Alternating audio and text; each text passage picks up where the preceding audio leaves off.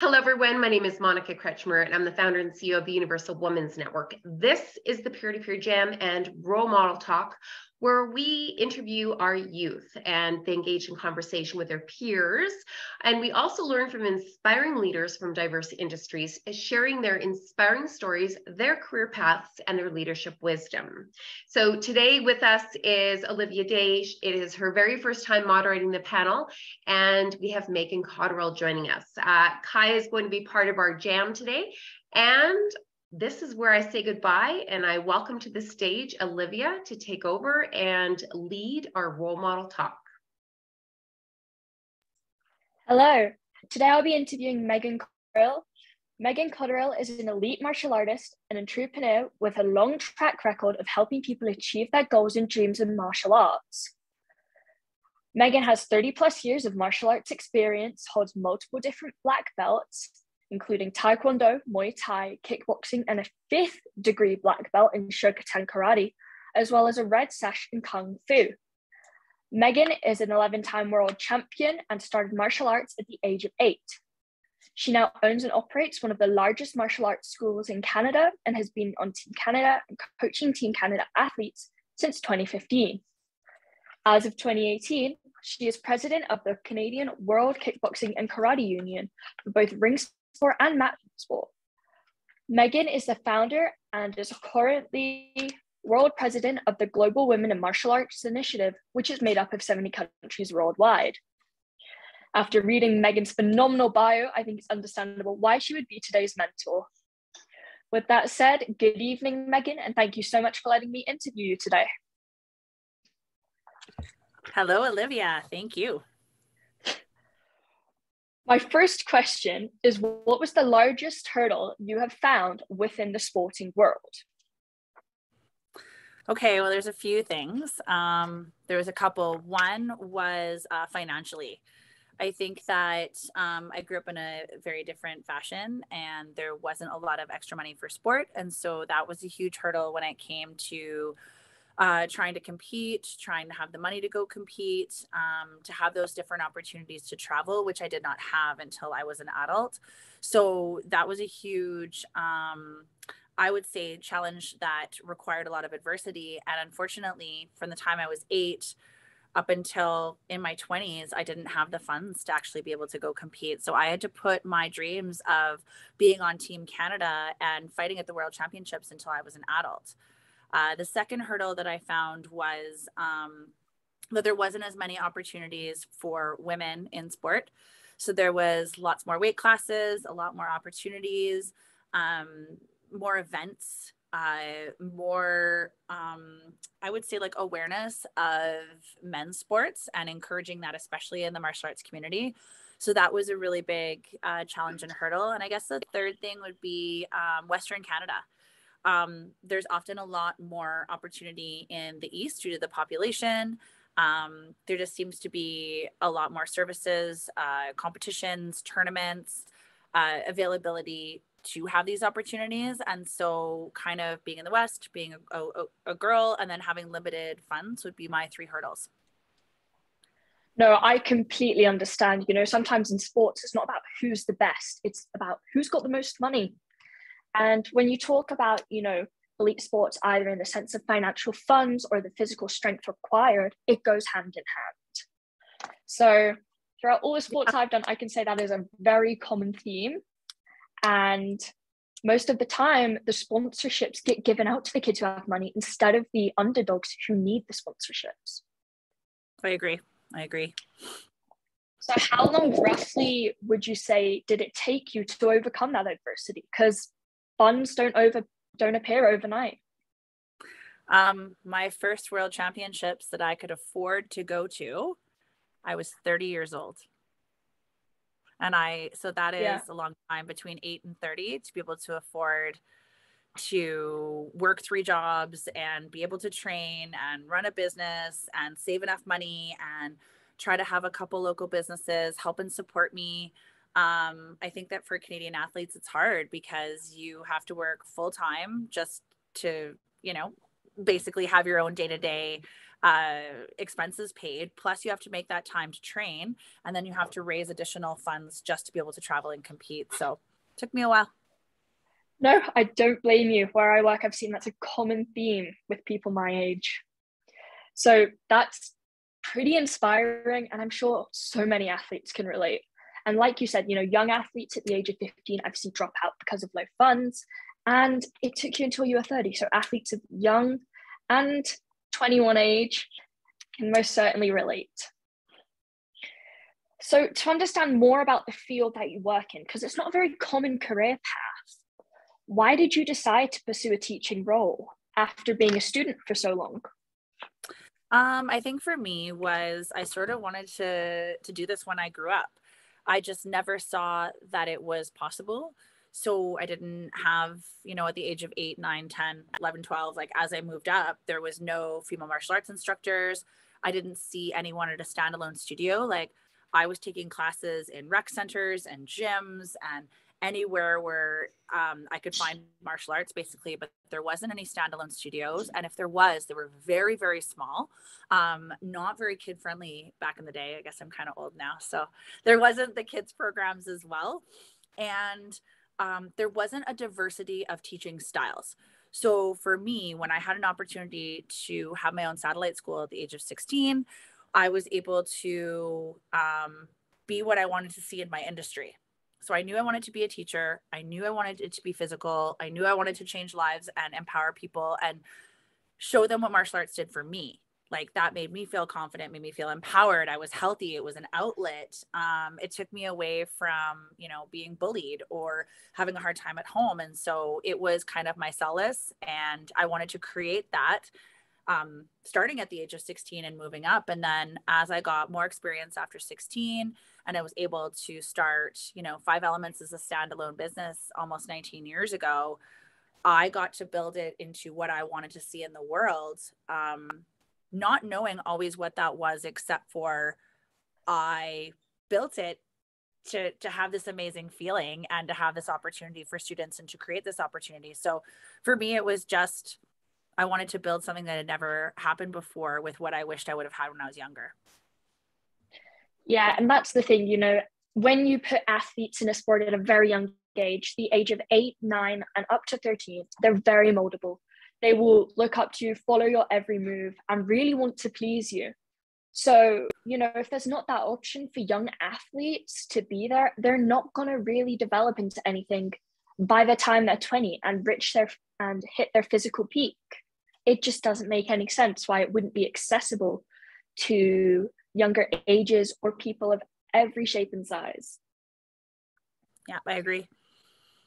So yeah, how does your choice impact education from other teachers? Because now you have that perspective, it must look different. It does. It's not always met with enthusiasm or agreement or support. And so it's a unique position to be in where I get to talk to other instructors, other teachers, other studios, and I get to share what I've learned and how I've been able to grow and evolve, what's made me successful. And also I've been able to, because I've been able to share the feeling that I want to convey and the integrity of the martial arts that I want to teach, I hope that I can take other instructors and their perspective and point of view and allow them to learn in a different way, allow them to teach in a different way, allow them to have another perspective in order for our students to be successful. And in order for students with a lot of diversity to be able to learn in the way that's best for them, not how we feel like they should learn, right? And so I hope that the instructors that I happen to align with, they see the long-term vision and they see the benefits to the students with choosing to have an open mind and a mind that chooses to evolve, as opposed to one that's kind of stuck in their own way, feels like there's only one right way to do things, doesn't like the idea of cross-training or learning from other coaches or bringing in different styles. So I hope I'm positive for the ones that want to be here and the ones that want to grow.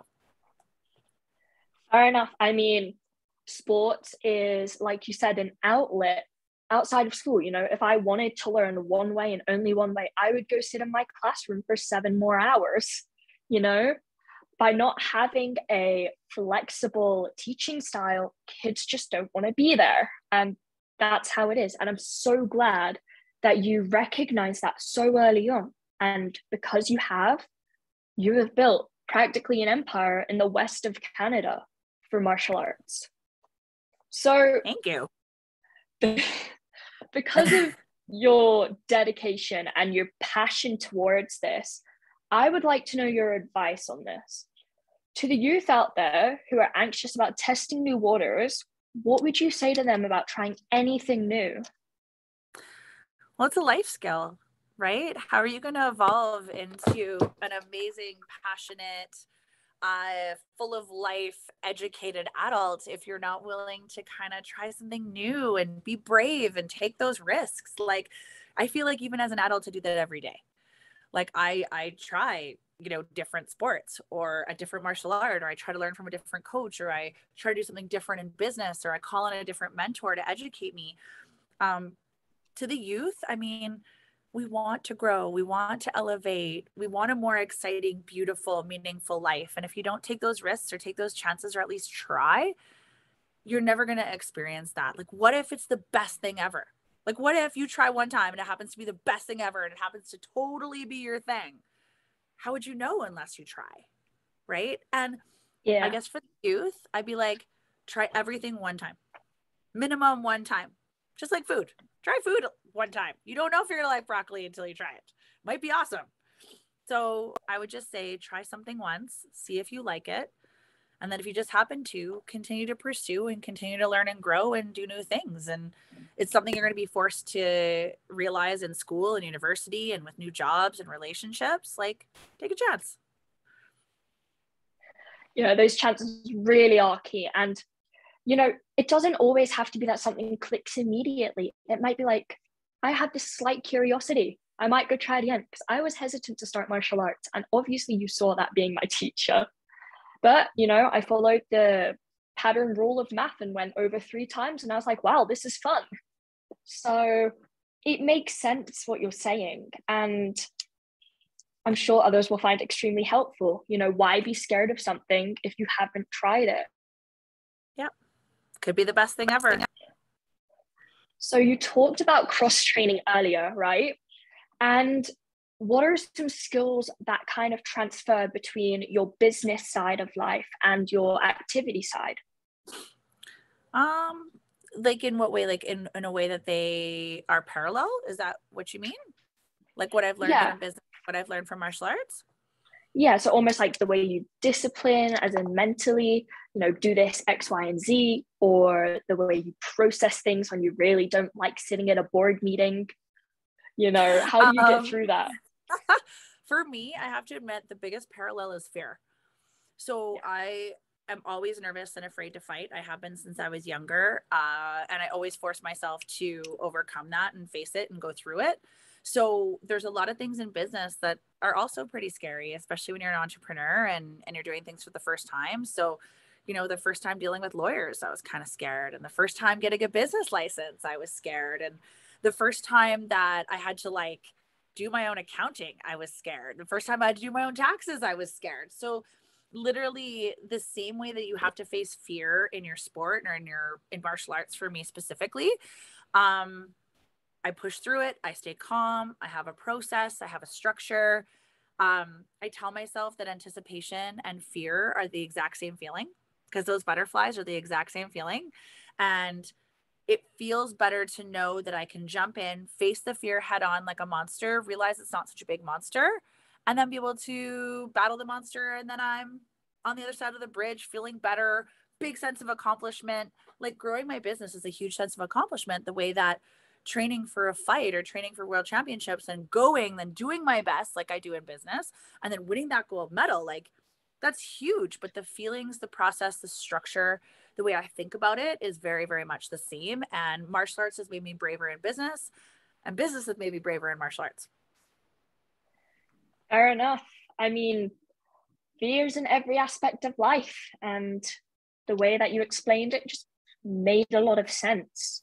I know I have found a load of mental techniques that I've carried over from my schooling to my activity like skiing or martial arts, and those activities to school. Like, you're gonna be here, you might as well make the best out of it. It's one of those things. So what have you found that has helped you gain confidence in those situations? Okay, so honestly, it was repeating. It was doing it over and over and over and over again. It was getting comfortable with the feeling, getting comfortable with taking those risks, getting comfortable with making a plan, getting comfortable with facing the scary thing or the new thing that I didn't think I could do. It was why I competed in so many different events. It was one of the reasons. There was several, but I mean, I wanted to see if I could, you know, win a world medal in Taekwondo. I wanted to see if I could do it in full contact. I wanted to see if I could do it in kickboxing and point fighting and forms and all those kind of things. And so, yeah, like taking those risks, taking those chances, proving to myself that I could over and over and over again, it really made the negative self-talk kind of go away. Cause I'm like, well, I felt like this last time and I pushed through and I won a gold medal. And I felt like this last time and I was really, really scared. And then I got this huge, awesome contract to help at-risk kids. And I was super scared to go talk to the program director or apply for a grant or, you know, facilitate this program, not thinking that maybe I wasn't good enough. The same way as maybe I wasn't good enough to go to world championships and win that gold medal. So repeating the process, facing those fears repeatedly helped me to build that confidence. And so I could use it as a tool moving forward. Fair enough. You know, repetition is one of the main learning styles. You know, you see it so often. And it's like preparing for an exam, just in a different form, right? You know, you sat there, you reread your notes, and that isn't enough. So you'll rewrite them 17 times. So, talking about studying of sorts, if you were to have an allotted amount of time to complete any self-development, what would you do? That's such a huge question. I do it all the time. Like, that's why I've been doing Olympic lifting, for example, recently, as I started like Olympic lifting and doing some really heavy lifting, is because I was always scared to do that. I never thought I was strong enough. I love reading. I love reading people's biographies where they've had such a big challenge or huge adversity and they've been able to overcome that huge adversity. So really reading those books and learning about people's life story and what inspired them and what motivated them and what tools that they used in order to be better and to grow and to elevate themselves. I do think though that I have a lot of work on the self-development because I have a tendency to work a lot and not take enough time to relax and ground myself and breathe and flow. And so I think if I had a little bit more time, it would be to take a little bit more of a rest and use my creativity a little bit more and kind of rejuvenate myself, because I think I've been going really fast for a long time, trying to accomplish goals and grow businesses and learn more things and elevate my own education. And so I think some self-development where I had some rest would probably be the best thing. I can agree with you on that one. You know, every blessing is a curse, and success is just one of those things where you're constantly chugging along until you physically need to stop. You know, you push yourself to breaking point, and if you're smart enough to recognize you're there, you will back off. But sometimes you don't know, and you're stuck like me doing rehab for your knee. So, you know, it's very common. And this is just one thing that young athletes aren't taught. And if they are, we ignore it. Oh, yeah, that's true. Yeah, adults too. Adults too. So you said you like to read on the side. What else do you do that we might not know about? Do you have any secret alias or something like that? Well, I don't know. Like, I do golf. So golfing's part of it. I love being in the water. I used to be a competitive and synchronized swimmer. So being in the water, yeah, I know. I quit doing it.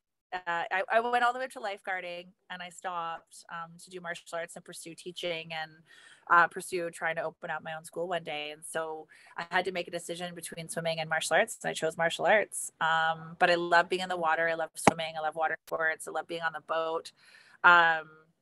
That makes me really, really happy. I love hiking and being in the mountains. Golf is just being outside too. I'm a terrible golfer, but it's been pretty fun. It's been pretty fun learning with my son. Anything I do with my son is amazing. I mean, I'm learning how to play chess, which is brutal. And I mean, teaching him how to play crib and doing board games and things like that. And then, yeah, like, I guess just like a lot of reading and fun things like that. So yeah, I guess there is an alter ego, but she's also a lot of fun, and she enjoys adult concerts and DJ shows and dancing and dancing and dancing for hours. So I would say that's kind of my alter ego. Fair enough. I mean, I'm pretty sure Jennifer Lawrence has one, and by the sounds of it, you guys seem pretty similar in regards to your alter egos. Perfect. Is it by chance named Gail? Oh my gosh, Gail. That's a fantastic alter ego. I prefer Brenda, but Gail's okay too. Brenda? Solid. Yeah. Feisty. So yeah. Feisty, oh gosh. Is there a person that you really like or that inspires you? Yes. So my little boy is autistic, and he has had to overcome a lot of challenges, and watching him be incredibly scared to do absolutely everything in his life, everything from talking to riding his first horse to learning how to play hockey, learning how to skate. Everything was terrifying for him for weeks and weeks and weeks and weeks on end. It was super challenging. He's worked so hard his whole life to be a competitive athlete, to basically make honor roll in school. He's made really good friends, but watching his struggles has taught me a lot about myself and has taught me a lot of ways that I can better myself. So he's been an amazing role model for me, actually, and I've learned a ton from him. There is a lot of people that I admire, I would say, in business, excuse me, in business and in martial arts as well. I mean, there's some amazing martial arts females out there like Holly Holm and Ronda Rousey and Misha Tate that I think are just these amazing martial arts competitors. But I mean, I look to Olympians too. I mean, female Olympians have had to overcome a tremendous amount of struggle. I look at people like Gloria Allred, who has fought for women's rights for decades and decades. And people say terrible things about her and judge her like crazy. And she continues to move forward. She doesn't let it rattle her. She continues to fight for those rights and defend people. And I mean, I think that's brilliant. I think there's so many people in my world that I look up to and that I find fascinating and amazing and inspiring that it's almost too much to totally sort of talk about. Yeah, there's a lot that inspires me.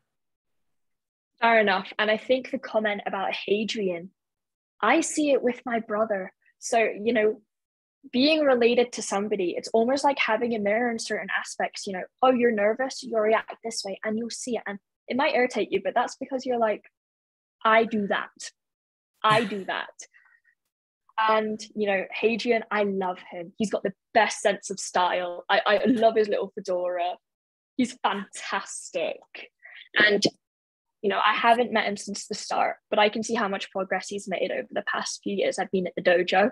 And it's really awesome to see. Thank you. Yeah, he's a good boy. You've done an excellent job, I'll tell you that. Thank you. But yeah, so, you know, you've got a lot of passions. You've got that alter ego Brenda and all sorts floating around. What have you done with your passion that has made you the happiest? I think that my passion, what I've tried to do is I've tried to create something that I always wanted, especially something I've wanted as a child. And so because I love martial arts so much, I love what it did for me. I love how it's helped me grow. It's helped me with my mental health, physical health, spiritual, psychological. It, you know, formed a really amazing community. But I think the fact that I've created the business that I have through my passion of martial arts, I get to do a lot of outreach into the community. So I get to work with at-risk youth. I get to work with children that have been abused in a variety of different ways. I get to help and support and sponsor low-income children. So the more that I pursue my business and my passion and I grow it and I make it more successful, the more people I can help. And the more I can grow this community and supports for our community. And I think that when you have a passion and you're successful, if you don't give back to others, I think you're missing a piece. Fair enough. You know, I said something exactly similar when submitting my nomination package, and that is stuck with me, funnily enough. You know, I remember sitting there typing it out, and you are not succeeding unless the people around you are as well. And that's very important, because there's no point pushing people down while you're doing well. It just doesn't help you, it doesn't help them. So help as many people as you can along the way. And it's not like you're doing it for self-driven purposes. It's because it's what feels right. I agree. So yeah. Now we're going to introduce Kaiya Gamble, who is a phenomenal 14-year-old emerging pop singer, songwriter, and multi-instrument based in Calgary, Alberta. Kaiya sings in support of charitable causes and has done so at around 40. One of the times she sang for charity was OMGP, Oh My Garden Party, in support of adolescent mental health, as well as a concert with Brett Kissel, a Canadian singer who has made a song Walk Off the Earth, at his Christmas party charity concert in support of veterans at the Jack Singer Concert Hall. Her latest, however, is an event called Kaiya Live, which was an amazing and all about positivity and spreading love. You can find it on her YouTube channel. Also on YouTube is her first single, Speak Out, and her new song, I'm In It, which is beautiful. I have listened to both songs on Spotify and YouTube. However, they are on every other platform you can think of. Hi, Olivia. Hello, how are you doing? I'm so good. Might I just say, you've done an amazing job so far. I love it. And Meaghan, inspiration, for real. So amazing. Thank you. I think you girls are on the right track and are very inspiring as well. I mean, I hope I'm on the right track. That's all Maybe I you're can on the say. right track. I don't know. There's too many tracks to choose from. You know, in the multiverse of madness that is the universe, there's so many different things. But yeah. I want to say you did an amazing job. Before we let Meaghan go, I just want to say, number one, Olivia, flawless. Like, you have such a gift. You were so natural with your interview today. I wouldn't have been able to tell it was your first time moderating, but you did a beautiful job. I think it probably helps that Meaghan has a little bit of a relationship with you. And I just want to say, such a role model all over. Olivia, you were nominated for Women of Inspiration and by Meaghan. And I just think that circle of reciprocity is so beautiful, because what you said, and I wrote this down because I didn't want to forget it, was you will not succeed until everyone succeeds. And I think that the importance of talking about that for young leaders and older leaders, like it really has no age to it. It's just so relevant to everything that we do.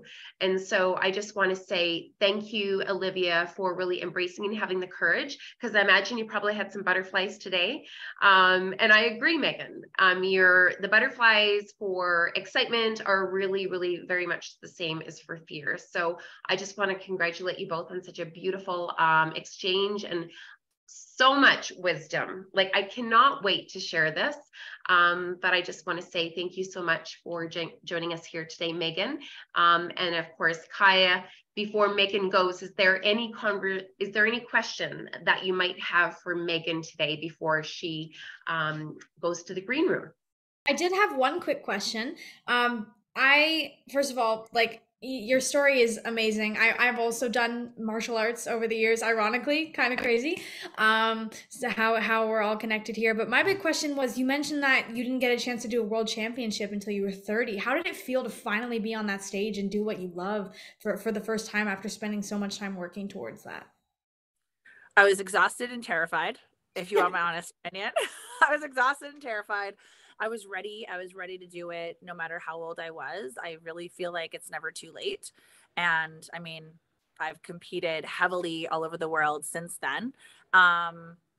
It was just an exciting time. I thought it was the beginning of another journey, and a journey that I could work really hard towards. And hopefully accomplish all the goals that I wanted. And it was such a, like, it was a super strange goal that I set for myself before I went to the first one. I said I wanted to win 10 world titles, and I wasn't going to stop until I did. And I won 11. So yeah, it was like an impossible thing, but I, for some reason, was like, let's go for it. What do I have to lose? Well, it's exactly. And one more question. What's your favorite part about being a mom? Oh my gosh. Is that my son is the best thing ever. And he teaches me so much about life. He teaches me to slow down. He teaches me to pay attention. He teaches me to be present and connected. We could not be more opposite in personalities. And so I like opposite. Like, it's insane. And just the way he sees the world is so incredibly beautiful. And, you know, the way that I see his passions come out, and the fact that he is such a loving, kind, he's all about fairness as well, type of little human. Yeah, it's been really beautiful watching him grow up, and I'm excited to see what he's going to do in the world. Awesome. He's the sweetest. He's the sweetest little boy. I know. I think the first year I was at the dojo, I didn't see him much. But then we were there, I think, for a Muay Thai or karate session of a weekend. And we saw him, and my mum was like, oh, as if to say, who is that little kid? And my mum loves kids, and I love kids as well. So, you know, Hadrian is just the sweetest little guy that you wish you could put in your pocket. Right? I know. Like, now he's 13. But he's not exactly pocket-sized anymore, so it doesn't work. No. We'll just have to kidnap him. Yeah. Yeah. And I hope he has a chance to listen to this later. So my goal is that we get this recorded out there, and then he has an opportunity to see, I really, really am doing a great job, and I'm so proud of my mom. Aww. Yeah. Pretty awesome. We should start a Hadrian fan club. Oh my gosh, you would love that. We should get some branding going for him. Yeah. Does he? I'd buy it. Yeah. I'd buy it. So anyways, thank you so much, Meaghen. It's been a pleasure having you on board. And of course, you are a woman of inspiration through and through. And we are so glad that you're part of the network, and we look forward to having you back. Thank you so much. Great job as well, Monica, as usual, providing these opportunities. So we appreciate it as well. Thank you. And the baton's back with you, Olivia, and all fading to the background. Awesome. So Kaiya, yes. I have a few questions, right? You have been very successful. You've got so many followers on Instagram. I think, was it 49.7K or somewhere around that? I honestly... Should we check? Yeah, I don't really pay attention that much to the numbers, but it's just like somewhat above 40-ish thousand at this point. Oh, I was close. Yeah, I was close. How does that change what you've been posting? Oh, yeah, that's a really great question. You know, it was kind of a crazy journey of how, you know, it all happened, and kind of a shock as my Instagram just started steadily growing up to this following that I'm really grateful to be able to have found. But I guess in terms of how I change how I'm posting, I guess I really want people to get to know me on this platform, because what's really amazing about social media and about things like Zoom is you can connect with people where, you know, they don't have to be right in front of you, as they can be all over the place. You know, a lot of my following is from Brazil, and a lot of it's from the Philippines, and all these different places. So I guess the biggest thing that I really try to do when I'm on social media is use it as a tool for people to get to know me a little bit better, and get to know my music, where otherwise they wouldn't have been able to hear me sing and perform. So mostly I just love posting any performances, videos of me performing, and then just, you know, ways for people to get to know me, fun photos and captions and videos and stuff. So yeah, I'd say it hasn't changed much of what I've been posting. It's just kind of changed how I approach it in a way, sort of. No, it makes sense. I know that whenever, I mean, I have nowhere near the amount of followers. I've got like something like 200. They're sticking. That's strong. Amazing. That is still amazing. That is 200. They are hauling it through. And at first, what I was posting was things of, like my dog and this. And then I started to apply for grants and scholarships and awards, and I was getting high rankings. And then it was like, I need to tighten this up. I need to make this, And it's funny how Instagram is, you only show the highlights of your life. Very true. You only show the highlights. So, the things with the personal aspects for me, like the dog and what I do in my free time, they went away. And now it's more of, me on the ski hill, me taking part in fundraisers, they're all very close to my heart, but they're what people want to see, not what I necessarily want to post, if that makes any sense. No, that completely makes sense. I totally know what you mean. And it's hard to find a balance, because I can totally get that as an athlete, and it's a resume that people come to and they see all your accomplishments. So as an artist, what I've heard a lot of the time is, you have to make that resume, but also people have to get to know you, which is an intricate balance to try and figure out, how do I show people that I'm a professional artist and that I'm taking this seriously, even though I'm 15 years old, but how do I also show them what kind of person I am and what I do in my day, so it's relatable. So yeah, social media is an interesting thing, but it's a tool, and one that I'm ultimately grateful to have and be connected with these people, although it can sometimes be an annoying tool. But yes, it most definitely can be, especially when you're sat at home and you see a photo of a croissant and you have no croissants in the house. So that's an issue that I find. I think I mainly have an issue with the food section, because I cannot fly to Japan and have some of the greatest ramen in the world, which I'm deeply upset about. But I'm sure there's other wants and needs that people see on social media, but those are the ones that I see. Yeah.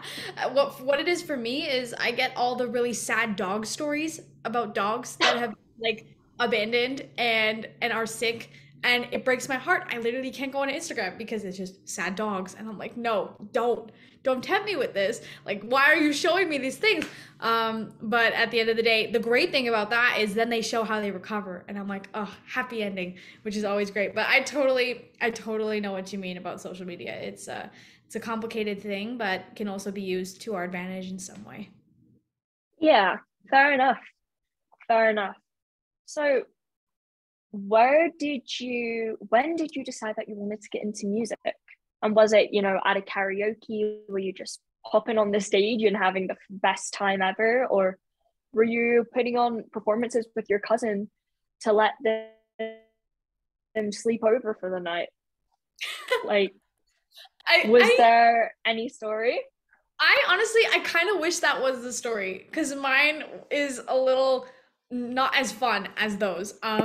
My grade 4 music teacher at school, actually, we were doing some sight singing theory exam thing. So I had to sing for the teacher. And then the teacher after school one day came up to my parents and said, "Did you know Kaiya has perfect pitch? She has musical attributes." And both of my parents are not musical whatsoever. My dad, he's a helicopter pilot, and my mom's an emergency doctor. So they said no. And she said, "What are you doing about it?" And they said, "She's in your music class. Isn't that enough?" And she was very clear that I had to do something else about it. So I started taking piano lessons with her. And after that, I remember hearing Rise Up by Andra Day in the background of some store or something. I remember hearing the song and I thought, I really love that song. I'm going to try and sing it. And then once I had it down vocally, I thought, what if I played piano to it? So I listened to the track over and over, and I learned the chords by ear and ended up singing and playing that song together. And that's when something really clicked for me. When I was playing piano and singing at the same time, it was this magical, fireworks were going off kind of moment for 9-year-old Kaiya. So I decided to start performing and start writing songs and start really diving deep into music, and ended up falling in love with it. So that's kind of my story. Not as fun as, karaoke shows or anything like that. How did you get into athletics? I got into athletics through a variety of ways. I mean, with my dad's background, we were a very active family anyway, but you know, we were Brits, we were new to Canada, so we were like, we'll go skiing. You know, I had skied in Europe in the past, and then, you know, after a season, I had maxed out the level program at about age 7. So I had maxed out level 5, and the coach turned around and said, she's too young for the adult skiing. She wouldn't enjoy the adult skiing. Put her in racing. So I started out at Nikiska Alpine Ski Association. Phenomenal job that they did at that age. And I had a very devoted coach, Olivia, who just spent all that time with me to help develop those skills. And, you know, there's very nuanced things like, you know, if you get something wrong with your pitch, you have to repeat it and go back. And it was the same with me. And I was very far behind my peers. These kids had been in racing since they were 5. I had joined 3 years late. I joined in U10 plus. So, you know, having a coach that believed in me helped me get to another more competitive club. And that was very self-driven. So I went to Banff Alpine Races, and within 2 years, I became 3rd in Canada for 2007 girls in 2020 in slalom. Wow. So, yeah. And, you know, there are other things along the way, like a couple other disciplines that I did well in, just not as well. And it just kind of picked up from there. Although I did have a pretty bad crash last season, so I've had to take a break for a little bit. I've damaged my ACL a little bit, and I had a bad concussion. So, you know, there's pros and cons to this sport, and you just kind of got to knuckle down and get through it. So, you know, I've been doing my physio, I've been training on the bike, and I've been slowly getting back into that competitive mindset, because while recovering and while you're not performing, it goes do faster, do better, but you can't. You physically can't. So yeah, that's kind of an overview. That's amazing. First of all, the fact that you've been able to accomplish so much is phenomenal. I'm really sorry to hear about your injury, but it seems like you're bouncing back with such a positive mindset, which is amazing. You know, like everybody, that are those rough times where you're like, could I have changed this? You know, should I have competed in that race that just pushed me over the edge? And it's like, no, I shouldn't have, but I did. But I've taken so much from it. You know, I've learned when to not push something, whether it be in an argument or whether it be, you know, trying to get that extra percentage on an essay. You know, just take it, put it to the side, and then build up on it. Yes, love that. Love that. That's amazing. So yeah. That is fantastic. How did it feel how old were you when you moved to Canada? I lived in Canada on and off. So I came when I was about 5 or 6. We lived here for 2 years down in a very small village down in Ralston, so 30 minutes from Medicine Hat. And then we had to fly back to the UK for 8 months, and then I came back, and we've been here ever since. So, you know, a total of 7-8 years we've been here. It's amazing. What did it first feel like to move to Canada? How was that experience for you and your family? It was very overwhelming for little me. I mean, I had just come from Germany at the time, so it wasn't like your typical, you know, move for work. It was like, I always knew I would have to move, but it was a very weird feeling to be like, oh, there's grass, because it's in the middle of nowhere. You know, compared to all of the built-up cities in Europe that I've lived in, you know, I've lived in Oxford and Sinalaga and places like that. Just coming to the little village, like Little House on the Prairie, and we're like, this seems fun. Let's move here. So yeah. That's awesome. Well, that's amazing that you guys have been here for this long and have enjoyed, you know, a bit of a different lifestyle, but also found it to be good, which is great. Yeah, it has been. And you know, there was a point where we were like, oh, we'd never get a dog. You know, we're moving around too much, and we now have a big chunky boy. We have a big. Gosh, what kind of dog? I have a fat Labrador, fat white lab. Oh my gosh, that is so sweet. What is their name? Mont Blanc. Monty. So French for White Mountain. Oh my gosh, that is the sweetest name ever. And I hear you have a dog Yes, I in the know. I'm background. very sorry about that. She is barking like nuts. I don't know what she's barking about. We have a skylight. There's snow on the skylight. She's been freaking out about it all afternoon. So, but yeah, she is a rescue. But we think Oh, we DNA tested her. She's a Mastiff Lab cross. So yes, I very thought my dog interesting. was big. Yeah, Yeah, your dog must be she's stocky. she's a decent size for sure. Big. It's so funny about dogs, we just casually fat shame them. Whereas if humans, if we were to do that, we'd get in so much trouble. It's so true though. I don't know why. We're just the dogs because the dogs like they all they know is joy. They're just happy all the time. So you say stuff and I think a lot of the time I don't think they really understand English. They just hear sounds. So they don't Yeah, know. As long as your tone is kind, then yeah. they, Like they food or yeah, dinner. exactly. Yeah. But yeah, I've had a lovely time talking to you. And I've really enjoyed talking to Meaghan. Having you at the end really helped lighten things up because there were some deep questions and I didn't There realize is, yes. how deep they were until after, talking to Meaghan and Meaghan like, I'm like, oh, maybe next time I'll lighten them up. Have a little more fun with this. But yeah, have a good evening, Kaiya. Oh, you too, Olivia. It's been so great talking to you. You're amazing. Oh, it has. So are you. Look at you. You're playing all over the place. Are you kidding me? Look at you skiing all over the place. I wish I was. All my friends are like in Colorado or Austria at the moment. Oh my gosh, that's amazing. But I mean, you're going to be there one day. You just got to mindset, right? I'm going to be there. Yes.